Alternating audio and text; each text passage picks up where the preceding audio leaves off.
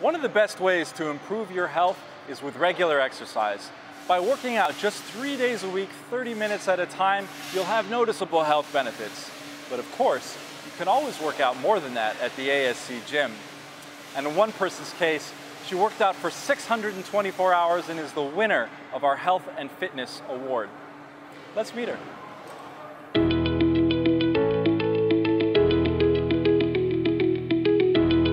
I'm here with Nancy Saldivar, our travel coordinator, and this year's all-time winner of the Health and Fitness Award with 624 hours. Nancy, you gotta tell me, what's your secret?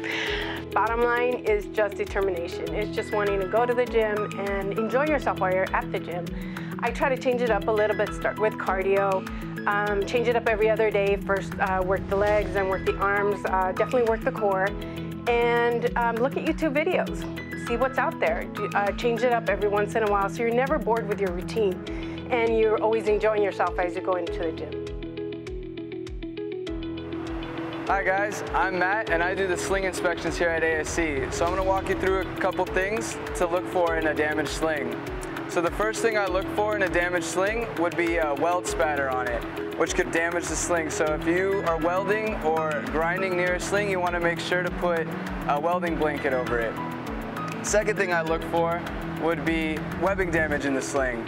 So you want to avoid trying to crush the sling between anything or rubbing it against sharp objects, since that can cause cuts in the sling, which ruins the load capacity. So other things to look for would be knots in the sling. This can ruin the load capacity of the sling because once the fibers get crushed, it loses its integrity. Other things to look for would be cuts or abrasions in the sling, which occur on the sides and on the eye of the sling. So if you see any of these signs within a sling, if you're in the shop, you want to pull it from production and let a safety representative know. If you're in the field though, you want to pull it from production and make sure you label it as damaged so that no one can use it. So thank you very much and have a good one. Hoses are a common tool in production, but they make for an easy tripping hazard if they're not properly put away.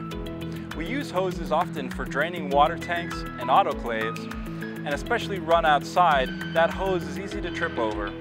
Make sure to coil it up and put it away properly, or if you have a reel it up and store it away. I'll do it right now. Woo! I don't know about you, but listening to Nancy got me motivated. I'm gonna be here burning some calories. You guys stay safe. Don't forget to sign up for a walk run to cure cancer on March the 17th, and I'll see you next time.